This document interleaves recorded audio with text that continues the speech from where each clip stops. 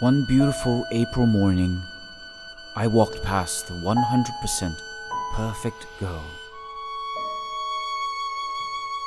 Tell you the truth, she doesn't stand out in any way, but still I know she's the 100% perfect girl for me.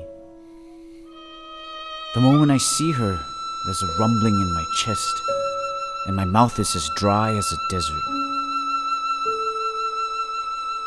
Wish I could talk to her. Half an hour would be plenty. Just ask her about herself, tell her about myself, and explain the complexities of fate that have led to this beautiful April morning.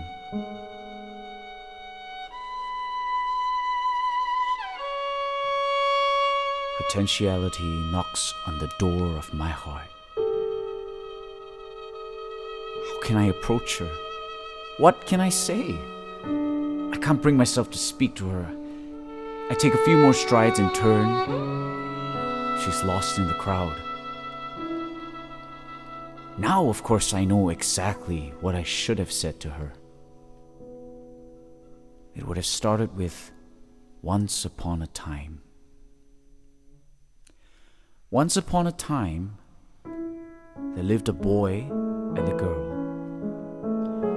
He was 18 and she 16. They were just an ordinary lonely boy and an ordinary lonely girl. But they believed with their whole hearts that somewhere in the world there lived the 100% perfect boy and the 100% perfect girl for them.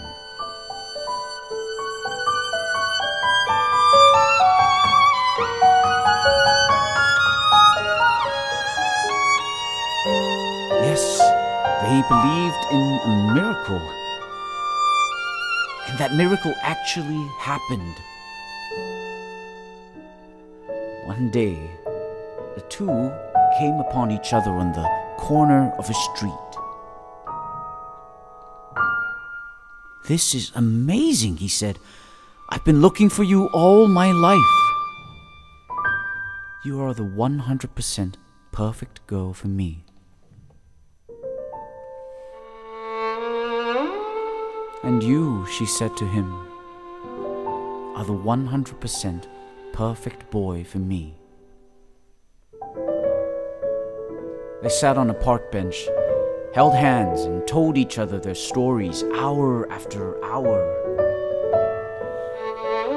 What a wonderful thing it is to find and be found by your 100% perfect other.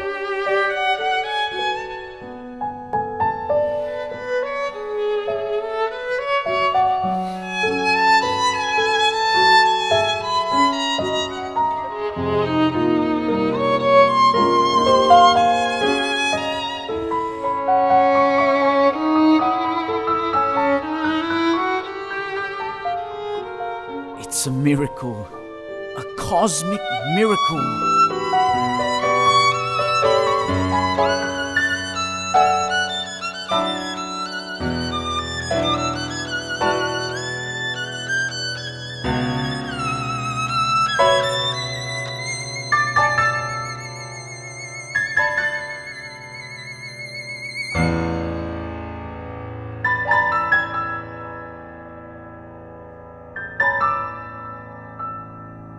As they sat and talked, however, a tiny sliver of doubt took root in their hearts.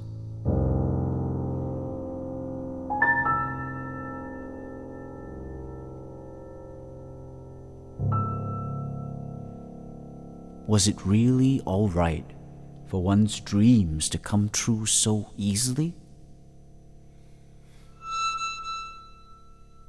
And so the boy said to the girl, "Let's test ourselves, just once. If we really are each other's 100% perfect lovers, then sometime, somewhere, we will meet again without fail. And when that happens, we'll marry then and there. What do you think?" "Yes," she said, "that is exactly what we should do. And so, they parted.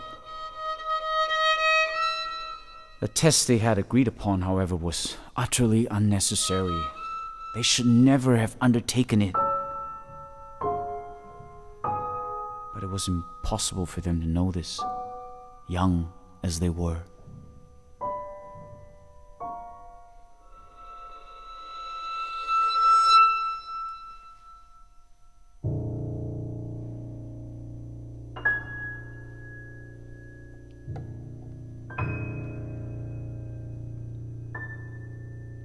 One winter, both the boy and the girl came down with a terrible illness. And after drifting for weeks between life and death, they lost all memory of their earlier years. Time passed with shocking swiftness, and soon the boy was 32 and the girl 30.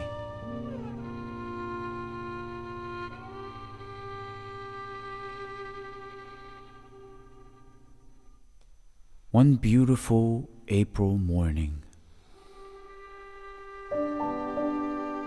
the boy was walking from west to east, while the girl was walking from east to west. They passed each other along the same narrow street. The faintest gleam of their memories glimmered for a brief moment in their hearts. Each felt a rumbling in their chest.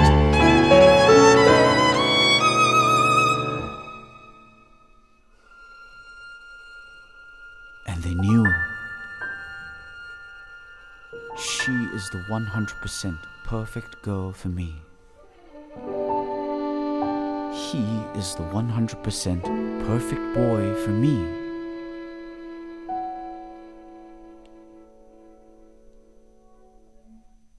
But the glow of their memories was far too weak.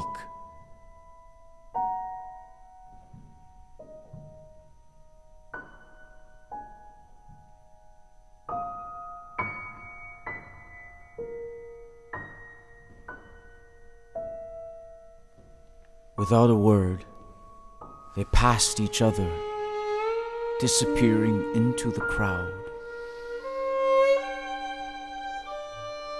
Forever.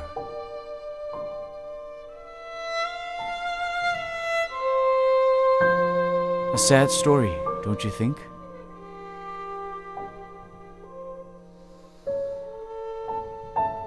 Yes, that's it. That is what I should have said to her.